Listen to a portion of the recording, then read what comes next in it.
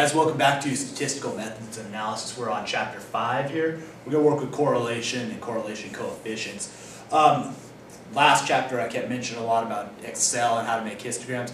I really hope you guys bought the Excel book that goes along with it. It walks you through how to do that step by step.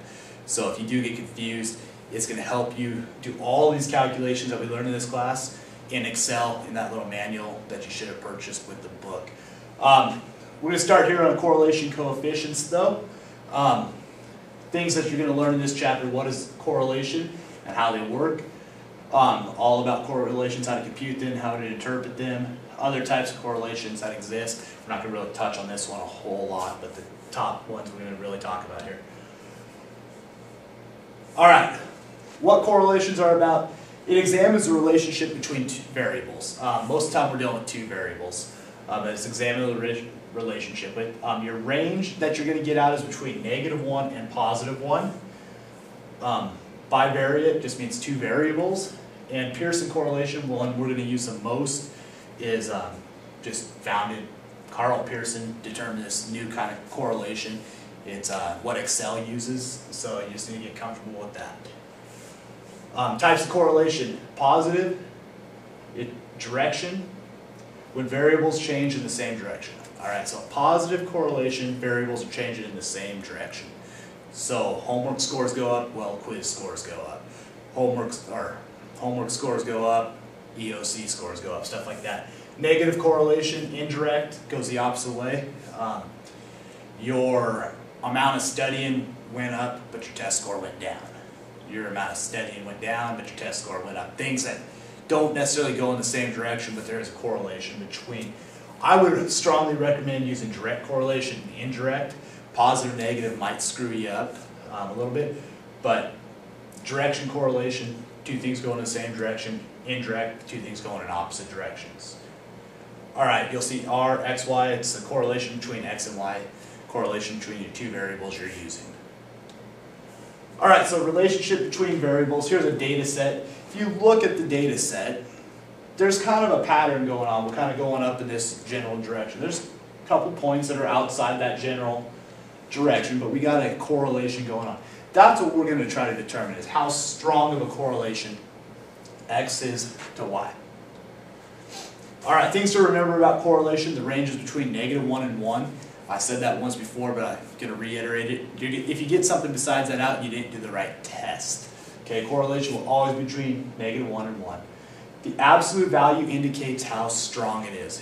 If you don't remember what absolute value is, you're going to take and you're going to put a number into an absolute value.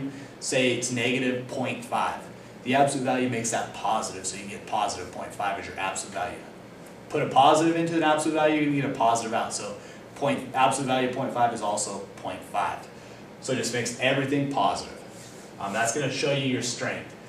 It reflects situations where there are at least two data points. That's key. You have to have at least two data points for a correlation. And then back here to the indirect and direct instead of positive and negative.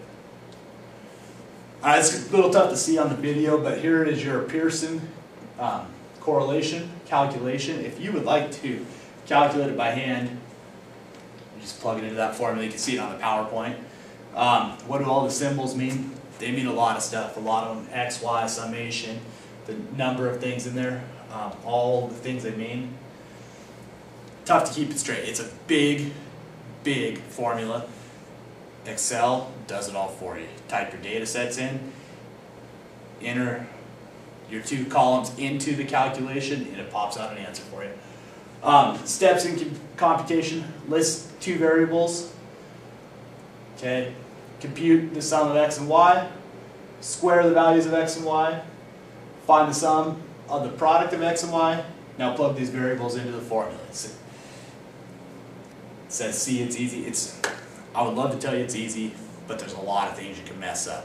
You need to learn how to use Excel here and how to use the Pearson correlation. I will have an Excel video up here later on, so feel free to watch that. Alright, visual picture. Back to chapter 4, we talked about visual pictures. Here's another type of visual picture. For correlations, we have what's called scatter plots. You got an X value, you got Y values, and you plot the points. Great ways to represent these pictures. Just by looking at picture, you should be able to tell if it's correlation has a strong, a weak, a moderate correlation. This one, I would say, it probably has a pretty moderate indirect correlation. Everything's pretty close to this line, what we call best fit. We'll talk about that later on in this class. But right now, you're just looking at it. It explains in a picture what you calculated on your Pearson correlations. All right, strong positive relations. Right here is a perfect correlation. Everything's on the exact same line. It has a correlation of 1. Right here, everything's on the same line roughly. There's a couple points above, a couple points below. That's a strong correlation. It's probably about a 0.7, 0.75 in correlation when you get that out. Anything from 0.75 to 1 is a strong correlation. Just one of the rules of thumb that you want to use. Strong negative correlation, notice the difference. Now our data is going down in a negative direction, but it's still all grouped around one general line right there. So it's a strong correlation, but it's in the negative direction. Here's our correlation matrix. Notice here it's income, education, attitude, vote, same thing on the top. When you look at this, you will always get a 1 out when income and income line up. It's the same data set. Education, education, attitude, attitude, vote, vote. You'll get a 1 out because it's the same data set running against itself. It is going to have a perfect correlation since it's the same points. If you look here and how you read this is education and income. How do they correlate? It's a 0.574. So they correlate fairly moderately. The more education you have, it means it's positive, so your income's going up as your education goes up, and it's pretty good correlation. It's over 0.5, so it's saying it's pretty reliable. If you look here, income and attitude, it's negative, and look how weak it is, 0.08. That's basically saying there's no correlation here. It's spread out all over the place. Then if you look at your income and your vote, it's negative, it's 0.29. Still not a very strong correlation, but it's not as weak as attitude and income.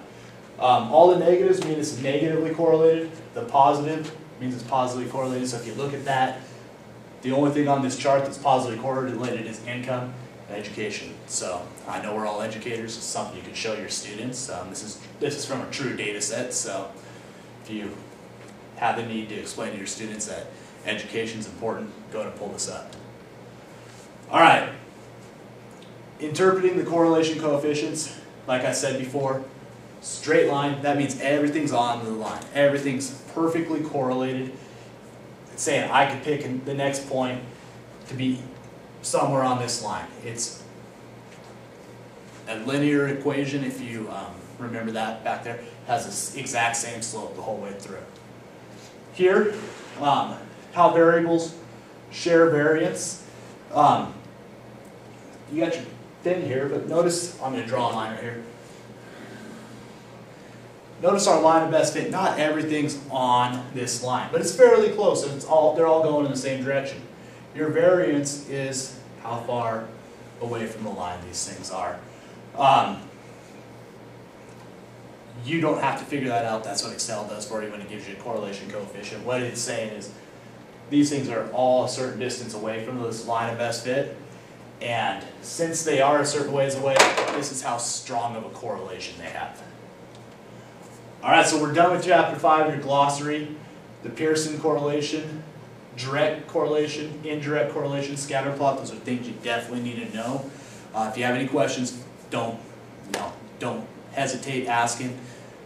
Email me. If you email me at my NNU or my Valley View account, I'll get it. I'll get it faster on my Valley View account because I have that up all day.